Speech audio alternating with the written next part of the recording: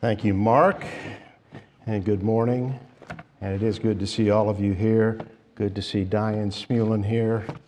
After her infamous, treacherous horse ride, she's recovered, and it's good to see all of you here. And we won't pray for everybody by name, but I know as I look over the congregation, there are issues that all of us face, and we'll look to the Lord in a moment for that. But this morning, we're going to look to Ephesians chapter 2, verses 8, 9, and 10, one of the great texts of Scripture.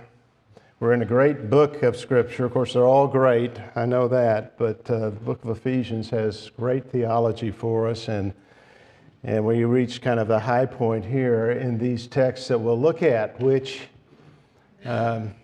as to borrow Paul's words from 2 Corinthians 2, is an aroma from death to some, but an aroma of life, from life to others. And that certainly is true for me. These are glorious verses.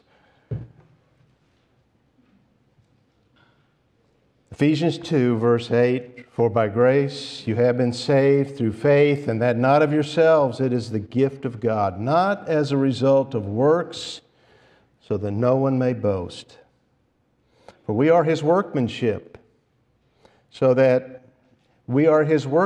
created in Christ Jesus for good works, which God prepared beforehand so that we would walk in them."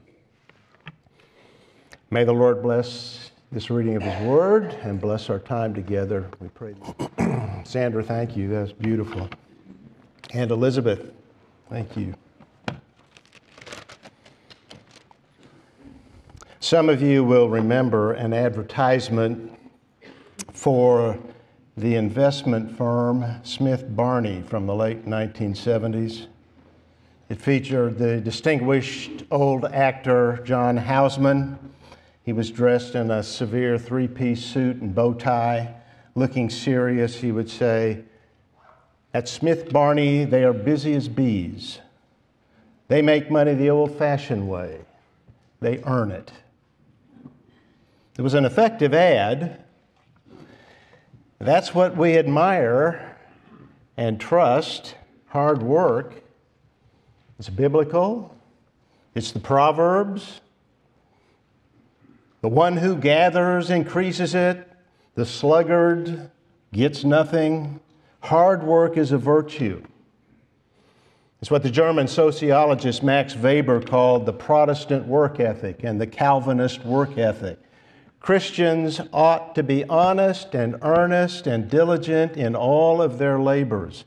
That's how we earn our bread, by the sweat of our face. Maybe the only place that does not apply, and where man always applies it to his great loss, is salvation. Human religion is based on the notion of working hard and earning it. But the Bible is clear. We are all sinners. We're fallen, and we're in need of saving. But we are only saved by grace through faith. It's all a gift of God. Sometimes in business, hardworking firms don't succeed. Smith Barney is gone. But in religion, men never succeed when they try to earn it. Paul makes that very clear in our text, Ephesians 2, verses 8, 9, and 10. In fact, we might say we get salvation the old-fashioned way. We receive it. Salvation by grace alone is not a New Testament innovation. It's in the earliest chapters of the Bible. When God found Adam and Eve naked and guilty in the garden, He had mercy on them. He gave them the promise of a coming Savior. Then He made garments of skin, clothing them. He slew animals to do that. What a picture that is of the very thing He promised them. He called Abraham out of paganism and gave him a promise. When Abraham believed it, he was reckoned righteous. It's righteousness by faith. It's all of grace from beginning to end, from the beginning of the Bible to the end of it. And it must be because, as Paul wrote at the top of this chapter, you were dead in your trespasses and sins. You Ephesians, you people at Believers Chapel, dead in your trespasses and sin. And dead means dead. Not almost dead or mostly dead, but dead, lifeless. As the physically dead don't see or don't respond to light, the spiritually dead don't respond to truth, to the gospel. Our condition was hopeless. But God, Paul wrote in verses 4 and 5, being rich in mercy, even when we were dead, made us alive together with Christ. Again, that's not some New Testament novelty. It's the New Testament equivalent of Ezekiel's Old Testament vision of the valley of dry bones in chapter 37 of his prophecy. It's a vision and prophecy of Israel's future conversion and restoration, which shows it will not happen by the works of the law, but by God's mighty power and grace alone. The prophet saw a valley full of bones, and he said they were very dry, undeniably dead bones and dead for a long time. He was told to prophesy to them. "O dry bones, hear the word of the Lord." When he did, the bones began to rattle, then joined together and were clothed in flesh. Then God breathed on them, and they came to life and stood on their feet, an exceedingly great army. God called it the whole house of Israel. And that will happen. But they are also a picture of every believer in every age, every believer today. We all were as lifeless as dry, dusty bones until God's Spirit breathed the breath of God and the breath of life into us, and we came to life and we stood up. That's grace. God's power, Paul wrote in chapter 1, verse 19, the surpassing greatness of His power toward us who believe. Now, if that doesn't make you want to praise God, maybe you're still dry as old bones. It made Paul praise the Lord from the depths of his heart. So he magnified God's grace in chapter 2 and gloriously here in verses 8 through 10, which gives us a summary of the gospel, a summary of the good news of salvation. We can't earn it. Salvation is of the Lord. That's Jonah chapter 2. The last verse is how he concludes his prayer. Salvation is of the Lord. It's all of grace. That's verse 8. For by grace you have been saved. That is the second time in this chapter that Paul said that. Earlier in verse 5, he interrupted his thought to say, by grace you have been saved.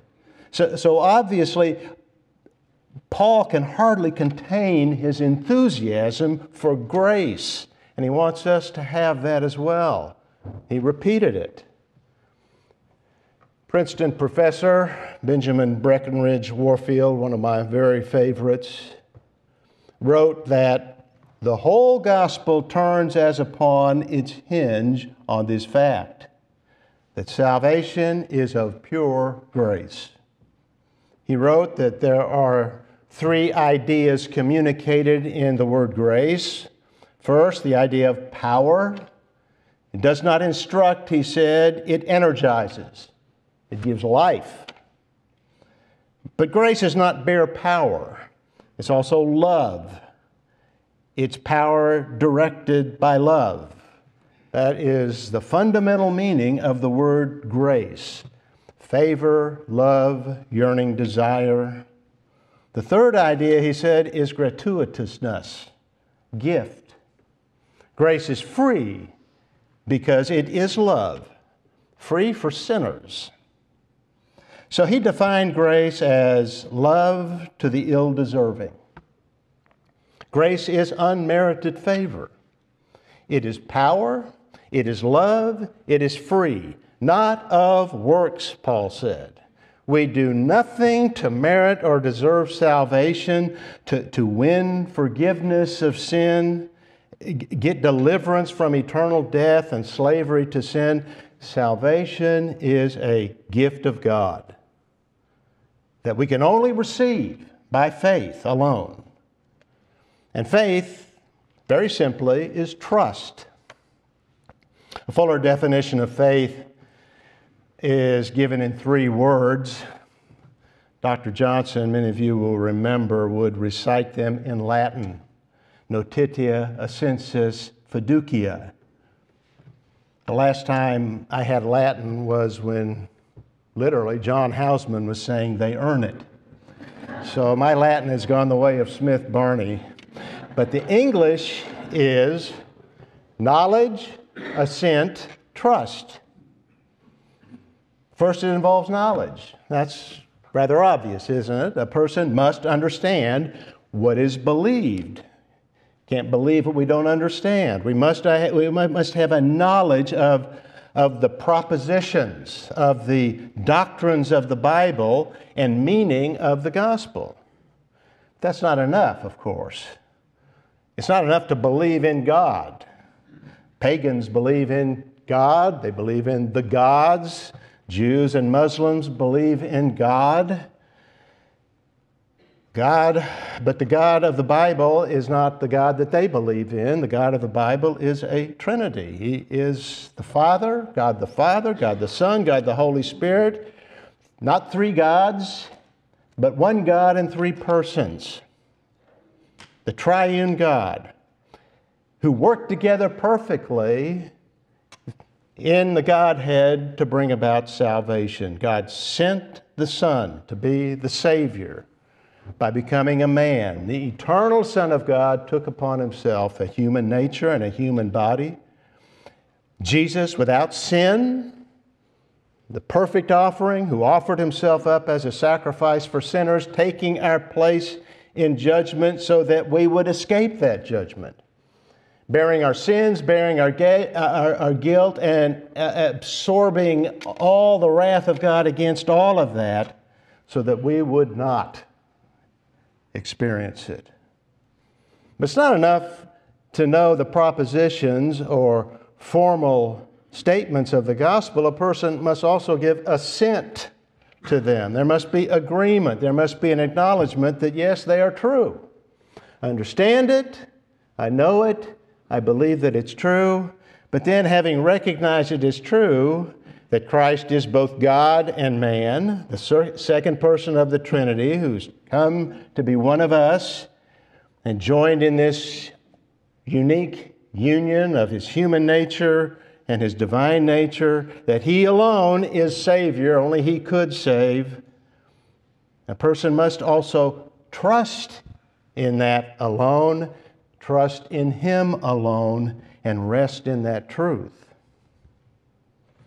A story often cited to illustrate this faith is the story of Charles Blondin, a French acrobat famous for crossing Niagara Falls on a tightrope 160 feet above the water.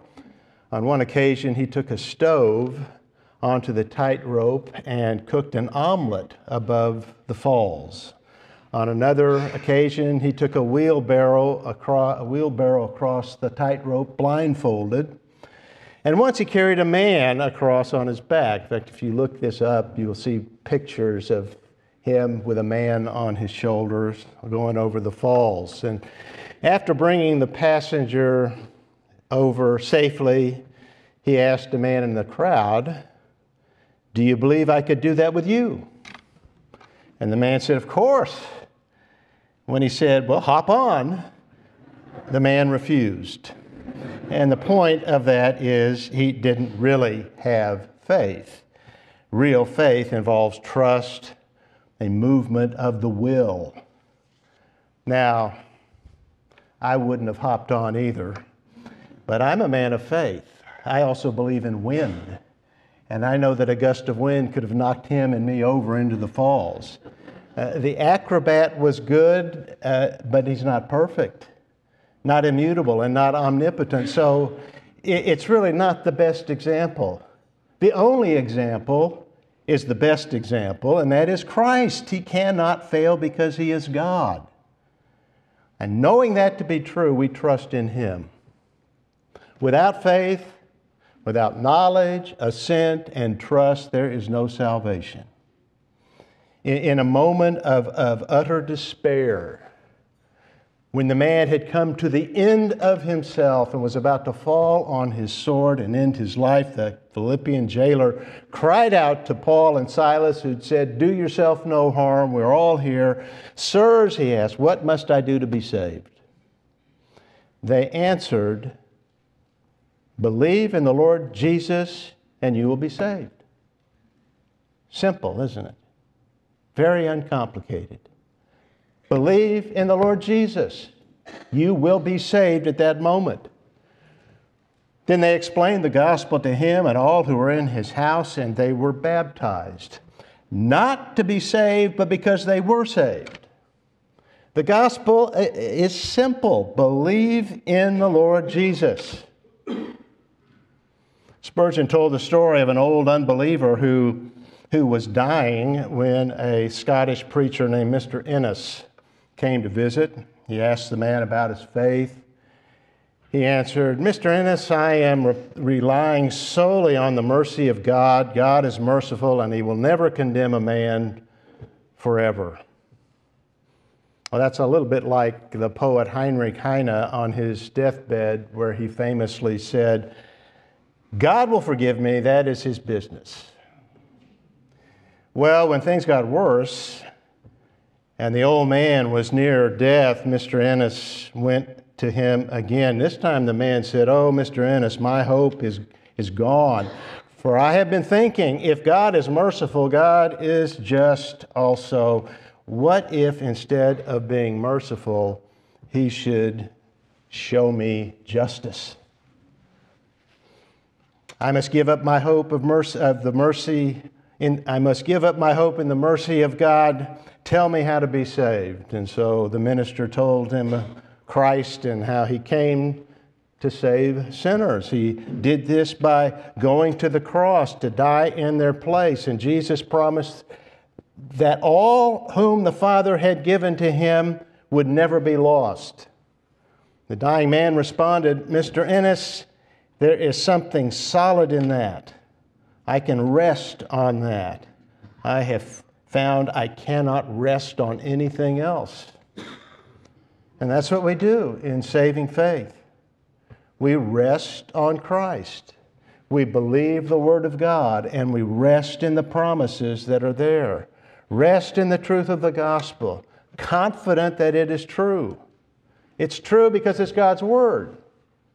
It cannot be false. It's light, and we receive it. That's our necessary response to the good news of salvation. But that's not a response that we can take credit for. Because Paul quickly adds, "And that not of yourselves, it is the gift of God." But what is the gift of God? What does the pronoun that not of yourselves, refer to? Well, it would seem to refer to faith, since faith is the word closest to the pronoun, and generally a pronoun like this or that or it refers to the nearest word that precedes it. And that fits Paul's purpose here very well. His point is to show the free nature of salvation, that there is absolutely nothing about it of which we may boast. And the most effective way to show that we are not only saved through faith apart from works, but that even our faith itself is the gift of God. How else could you show more clearly that it is not of us in any way? We cannot even take credit for the faith that we exercise. Now, the problem with that interpretation is grammatical. It's what we might call a gender gap. And what I mean is that the two words faith and that differ from one another in gender. In the Greek language, words have gender. They're either masculine, feminine, or neuter. Faith is feminine, but the word that, this pronoun, that not of yourselves, is neuter. And usually pronouns agree in gender with the words that they refer to. Now, that's not always the case, but we would expect here to have that to be the case, that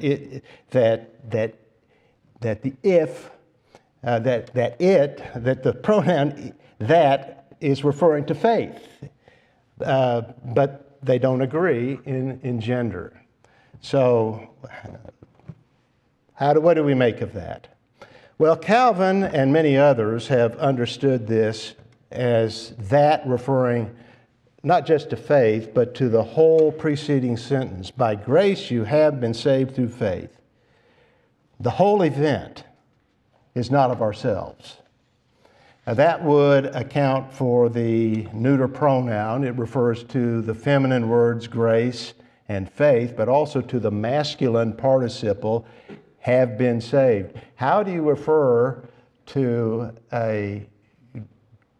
two feminine words and one masculine word when you're referring to both of them? Well, you use the neuter pronoun for that. And that probably grammatically is the safest explanation. But either way, we come out at the same place with faith being a gift, which is clear from the teaching of Scripture elsewhere. Philippians chapter 1, verse 29. For to you it has been granted for Christ's sake not only to believe in Him, but also to suffer for His sake. Now that's a kind of surprising statement in one way. We get to suffer for Him. That's a gift, is what he's saying. We don't think of it that way, but he's also making the point. We have believed because it has been granted to us. Granted means given. It's been given to us to believe. When Peter told the church in Jerusalem that Cornelius and his house, the Roman centurion and those of his family and the friends also, the Gentile friends that had gathered, received the Holy Spirit, the people in Jerusalem, the Jewish people, the Jewish believers, praised God. And they said, God has granted to the Gentiles repentance. Acts 11, verse 18. Repentance is a gift, granted, given. Maybe the best example of this is Acts chapter 16 and the conversion of Lydia. Paul and his companions had come to Philippi, and on the first Sabbath they went to the riverside where a small group met. Luke wrote that as Paul was preaching, Lydia was listening, and the Lord opened her heart to respond to the things spoken by Paul. The Lord opened her heart. That's the Spirit's work. As a result, she understood His message and she responded to it. She believed because the Holy Spirit gave her faith. And He gave her faith in this sense. He gave her life. He opened her heart. And with life, with regenerating life, she naturally responded in faith. She had eyes to see, as it were, and ears to hear. Imagine the disciples in John chapter 9 talking to this blind man. You know, they asked the Lord, why is this man blind from birth? Is it his parents' sin or his? And the Lord disabuses them of that. Neither. This is to show the glory of God. But imagine they engaged him in conversation. And they said, I just want you to know what a beautiful world it is out here. I know you can't see it, but I'll describe it to you so you can appreciate it.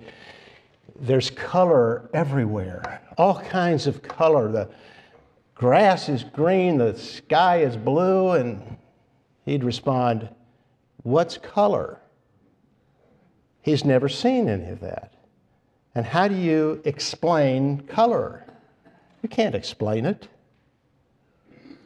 But then he goes down to the pool of Siloam, he washes the mud out of his eyes, and he looks up at the sky and says, "That's blue."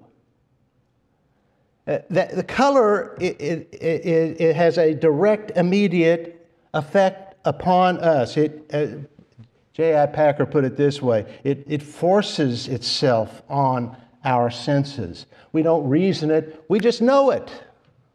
That's blue. This is light.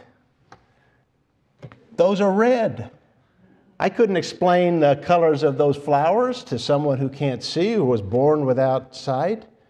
But this is the way the new birth is. We're born again and suddenly we have eyes to see and we see it. We know it instantly, immediately. The truth of God's Word impresses itself upon us, forces itself upon our mind, and we know it's true and we believe it and we rest in that. That's true of everyone who has believed in Jesus Christ. Our faith is not of ourselves. It is the work of the Lord God. All of salvation is a work of the triune God, Father, Son, and Holy Spirit. It is the gift of God. John Stott warned against thinking that salvation is a kind of transaction between us and God in which He contributes grace and we contribute faith. For, he wrote, we were dead. Now that disabuses us of that whole idea. It's all of God. And for the dead to have faith, it must be granted. It must be given of God.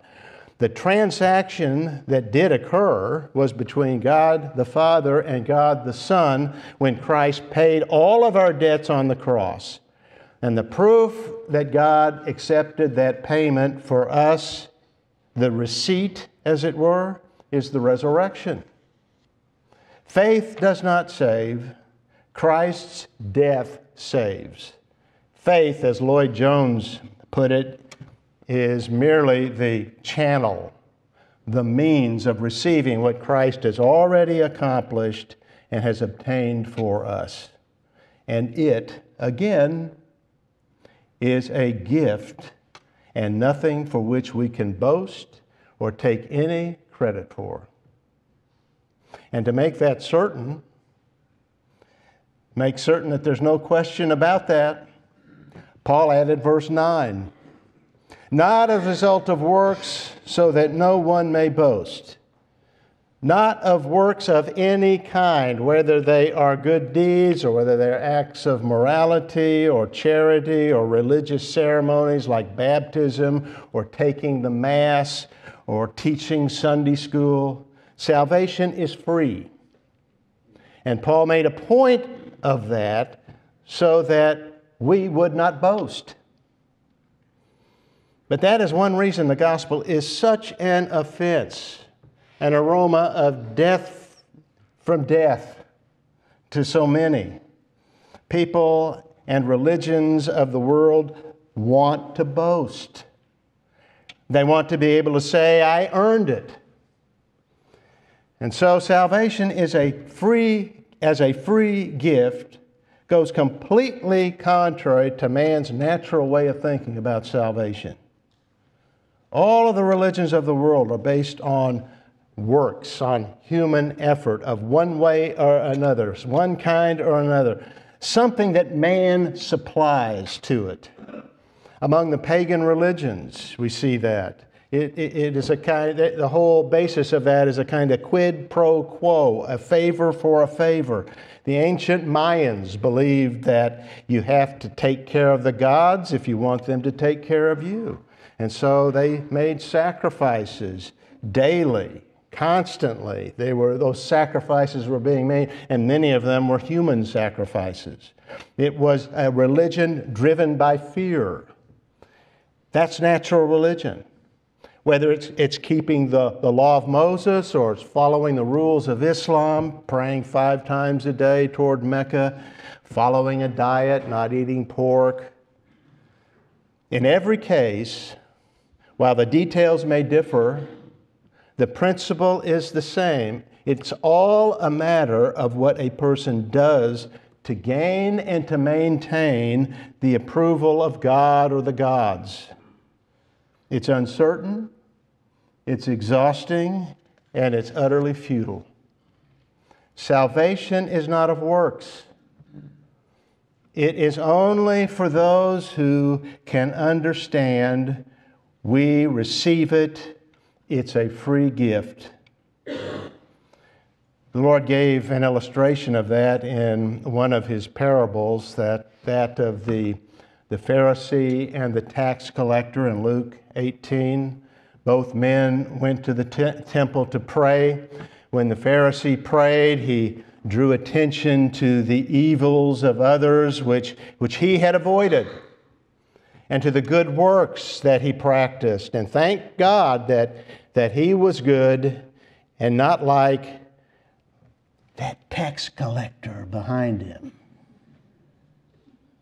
But the tax collector behind him had no good works to boast about, nothing to recommend him to God. He was a sinner, and he knew it, and it grieved him. All he could do was beat his breast and cast himself on the Lord and pray, God, be merciful to me, the sinner. Not a sinner, the sinner. He didn't lessen his load of guilt. He confessed it. Then Jesus said, I tell you, this man went down to his house justified rather than the other. Salvation is all of grace, the free gift of God, not as a result of works, so that no one may boast. Now, does that mean we can ignore good works? That they have no place in the Christian life? Of course not. They're necessary. They are, in fact, inevitable. A person who has life will exhibit life. And Paul makes that very point next in verse 10, where he wrote that we were created for good works. They're not the basis of our salvation, they are the purpose of our salvation. We are created for good works. Holiness is not an option. Back in chapter 1, verse 4, Paul wrote that God chose us from all eternity to be holy and blameless before Him in love. In Titus chapter 2, verse 14, Paul wrote that Christ died for us that He might redeem us from every lawless deed and purify, so that we would be, as he says, zealous for good deeds. Zealous for good deeds. They are not an option. There's no such thing as casual Christianity. Christians are saved to be zealous for good deeds. We are to be earnest for honesty and purity, diligence and labor and generosity. It's what we are as Christians. It's our new nature. Luther and the Reformers put it well. Justification is by faith alone, but not by faith that is alone. A living faith is an active faith. And good works are the evidence of God's work of grace in our lives.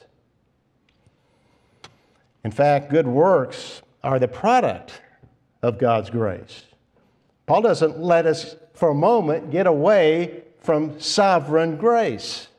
He calls us God's workmanship. We are what He has made us to be. We're not self-made. Ultimately, all of the credit goes to the Lord. He is like a great artist or a great sculptor who has fashioned us into the image that we have, and He's patterned that image after the image of His Son. In fact, the Scriptures compare the Lord to a potter who has formed us out of a lump of clay. And here Paul says, we are His workmanship. In the original text, the word his is the first word in the sentence to lay stress on it, emphasizing the fact that God alone has done the work and is presently doing the work. He is not done forming us. We're being sanctified, transformed at every moment of our life. But what a work it is. When we were dead, He made us alive. He has transformed us from people who were indulging in the desires of the flesh, as He said in verse 3, to people zealous for good deeds. That is, again, the greatness of His power toward us who believe, stated in chapter 1, verse 19. It's God's grace, sovereign grace. Now, Paul wrote two final truths that should encourage us as well as stimulate a positive response, one of obedience. He wrote that we are God's work, born again, were created in Christ Jesus for good works, and that God prepared those good works for us beforehand so that we would walk in them. So because we have been put in Christ, we have His life in us. Just as a branch in a vine has the life of that vine in it, it makes the branch fruitful. And Christ's life in us enables us to act and to do good. We think differently from the way we did when we were following the course of this world at a different direction, following the prince of this world, as he put it. Now we want to live for the Lord, not for the other things. We want to please Him and glorify Him. And His life in us enables us to do that. But in addition, Paul adds that the good works we were created for were prepared beforehand by God so that we would walk in them. Now that's a surprising statement, I know, but this word prepared beforehand is used in Romans chapter 9, verse 23, of God preparing us beforehand for glory. And it's used in 1 Corinthians chapter 2, verse 9, of glory being prepared for us. Heaven is things which eye has not seen and ear has not heard, and which have not entered the heart of man, all that God has prepared for those who love Him. He has gone before us to prepare a place for us in heaven. God prepares things ahead of time. God the Father, who chose us for faith and eternal life from all eternity, has put us in Christ so that we have powerful life in us, and He has even prepared for us good works that we're to walk in. We can't even take credit for the good things we do. Salvation from beginning to end is of the Lord, which is humbling. It's not a pretext for laziness or thinking, well, it doesn't matter how I live. God's prepared good things for me to do. I'll do what He has prepared. And no, that's not the thinking of a born-again mind and heart. That is evil reasoning. It's just the opposite. God has graciously given us good works, an abundance of them. We're rich in good works, so we must get on with it and live in them, do them. He has given us the power to do that. That's godliness. It's the purpose of God's great gift. It is all of grace, and that should lead to thanksgiving, praise, and action in the abundant life that God has called us to, the abundant life that Jesus spoke of in John chapter 10, verse 10. We have that, and we're to live it. Are we doing that? Are we walking in the good works that have been given to us? or walking in what Psalm 1 calls the counsel of the wicked. A moment ago, I said there's no such thing as casual Christianity. But Christians do fall into that, and they drift. They become worldly. We are all prone to wander, and the influence of the world and the flesh and the devil are strong, stronger than we are in and of ourselves. We need to encourage one another in our walk of faith. Scripture teaches that. Bear one another's burdens, Paul told the Galatians in chapter 6, verse 2. Hebrews chapter 12, verse 12. Strengthen the hands that are weak and the knees that are feeble. But I think nothing will keep us steadfast like an understanding of God's sovereign grace, His powerful love, His unconditional love. As we understand all that He has done for us, as we understand that, to the degree that we understand that, we will want to live for Him. It is the greatness of His power toward us who believe. Have you believed? Or are you still in unbelief, walking according to the course of this world? That's a walk to destruction. If I could become all the more biblical in stating it, that is a walk toward the lake of fire, which burns forever and ever. Only God can change that course. Look to Him, ask Him for mercy. He will give it. He will open your heart like He did Lydia long ago to believe the gospel and receive the Lord Jesus Christ. May God help you to do that. May God help all of us who have to rejoice in this amazing grace that's ours. Well, let's stand and sing a hymn of praise. Number 40 in the Songs of Praise, Arise My Soul. Father, what a blessing to know that we can be called ransomed sinners, bought by the precious blood of Christ. And because we were bought by Him, by your grace, we can speak of you no longer as our judge, but as our Father, and use that most intimate of terms, Abba, Father. We give you thanks and praise for that. Bless us, Lord, now as we go. The Lord bless you and keep you. The Lord make His face shine on you and be gracious to you. The Lord lift up His countenance on you and give you peace. In Christ's name, amen.